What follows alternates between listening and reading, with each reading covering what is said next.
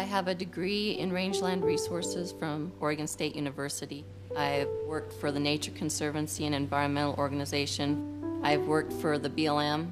So I've seen natural resource management from all angles. And now I'm a rancher.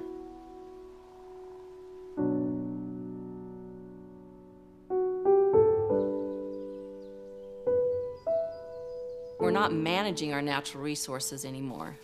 It's being dictated by courtrooms, bureaucrats in Washington, environmental groups who use the Equal Access to Justice Act to sue every time something good is trying to be done on the land.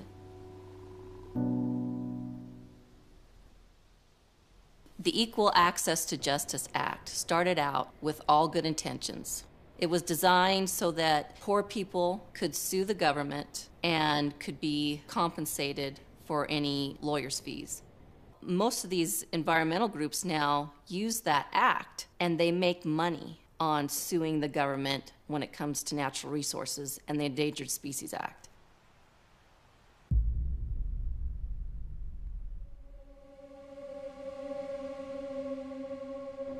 All they have to do is win on one particular point in a case, and usually they win on procedure. If the BLM doesn't dot their I's and cross their T's right, they'll take them to court and they'll win. And so a lot of times the BLM's hands are tied. So what they do is they don't do anything for fear of litigation.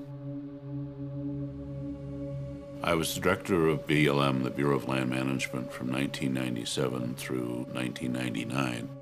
I was sued every day by some environmental group for some policy that was being implemented under the BLM authority. The environmental groups do have lawyers who are looking for legal precedent, not good agricultural or ranching practices.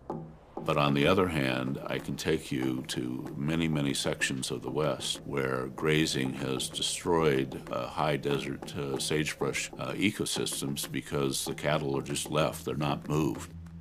Get it out of your mind that this is good guys versus bad guys. Ranchers are good people. The problem is they got used to a certain way that things were set up, where the BLM served them.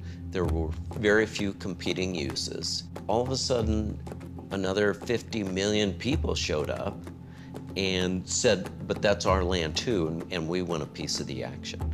You can understand their frustration. They don't like the BLM because it's enforcing a law that they don't agree with. So if there's a problem with, say, an endangered species, the BLM can't say, who cares about that turtle or that bird? We'll just kill it and increase grazing. They can't do that. They would immediately be sued. Again, like the Equal Access to Justice Act, the Endangered Species Act, it was wonderful. It was a wonderful law. Nobody wants to see species just wiped off the face of the earth. But it has been hijacked. A good example of this is the spotted owl. They sued to get the spotted owl listed. Look what it's done to the logging industry. And they're using it right now with the sage grouse. The BLM has come up with this resource management plan that affects all Western states, and it is atrocious. This sage grouse RMP, Resource Management Plan amendment, if it doesn't get stopped, will be the end or near end of ranching in Harney County. The environmentalists are saying that we need all this sagebrush, all this cover, that our cows need to be taken off of it, when in fact they are enhanced by what we do with our cattle and by the farming and ranching industry. There's a misconception. In the 1940s, their population was at its peak, and there was at least double the amount of cattle in Harney County. If the livestock industry was so devastating to sage grouse, why, when livestock use was at its peak, so was sage grouse? There are studies proving that livestock and sage grouse are compatible. The U.S. Fish and Wildlife Service has said the major causes of the reduction in sage grouse population is number 1, catastrophic fire. Number 2, invasive weed species. The number 3 cause, the encroachment of junipers, which is a tree that has taken over Oregon and other parts of the West. And when you remove cattle, you increase all 3 of those things that are causing the decline in the sage grouse.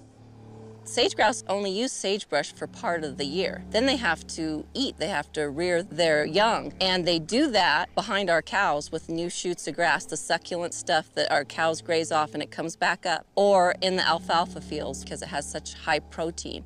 That just goes to show you that these environmental groups are not interested in these species.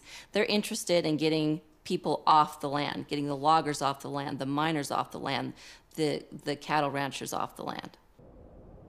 A lot of it has to do with control. They want it to be what they think is pristine.